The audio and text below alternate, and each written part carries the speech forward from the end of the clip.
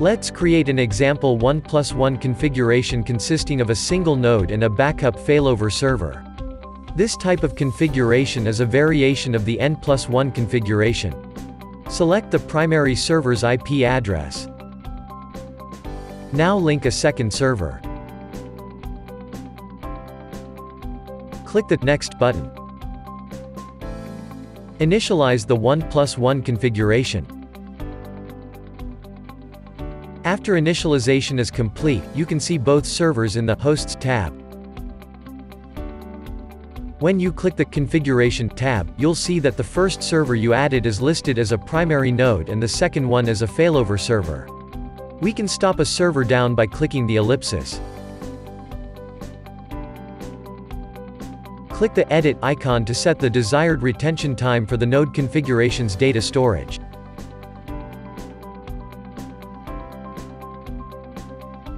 Start the Axxon Next client software. Select the node to connect to,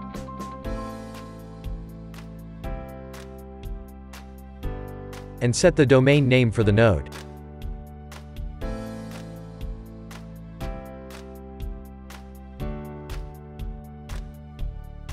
For our example, let's create a network video footage archive.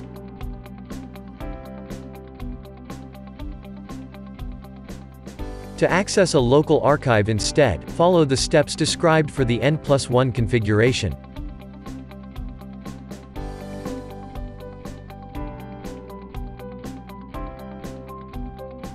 Next, add a camera.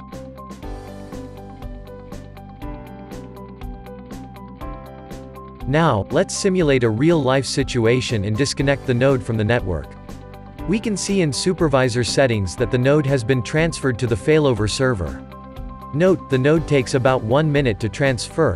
Reconnect the Axxon Next client to the previously used node.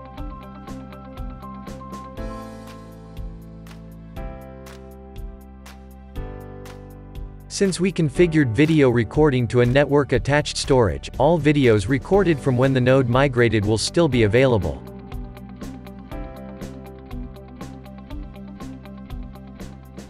Restore the network connection and wait until the node is transferred back from the failover server to the primary server.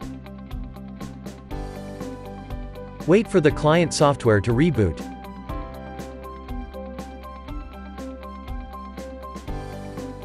The 1+1 configuration is now configured.